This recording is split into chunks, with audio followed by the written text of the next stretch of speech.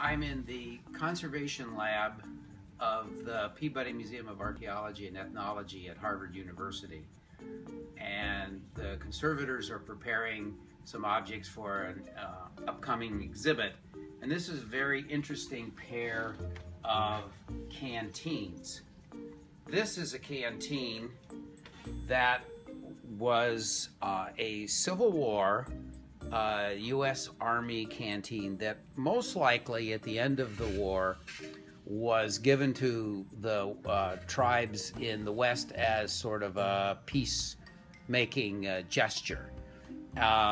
This one was given to a Sioux warrior who then had a hide cover placed over the standard canteen, and his exploits were engraved, entered into the design.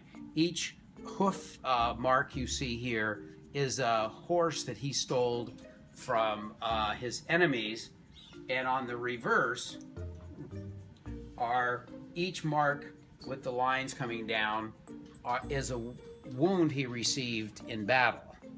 The very interesting thing is that he felt very comfortable about having this canteen so elaborately decorated.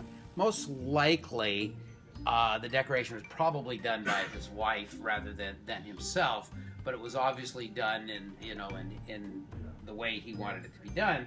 And in turn, this is the canteen that the soldiers that he later fought with would have been carrying, where they were not allowed to decorate their canteens, and so you have nothing but the standard US.